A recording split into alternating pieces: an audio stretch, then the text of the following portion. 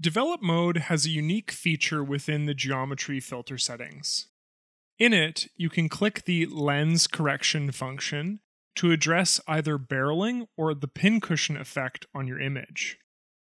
Barreling refers to images that appear to bulge outwards from the center, while pincushioning refers to images that appear to have been pinched in the center, making the subject appear shrunk. Both of these effects are common results of wide-angle and zoom lenses. In develop mode, you have the ability to adjust these manually with the slider that appears at the bottom of your lens correction window.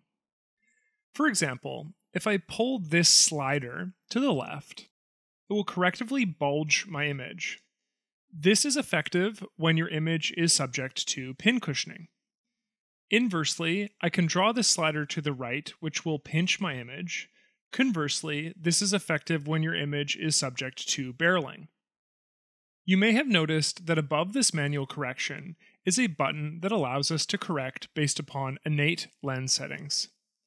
I can turn this on to apply settings that apply to a very specific lens. This image was taken while in Mexico and was taken on a Samsung phone. Notice that even prior to turning on my lens profile, the make, model, and lens type are already indicated by the profile settings. This is because ACDSee draws upon EXIF metadata that are auto-filled upon the taking of the photograph.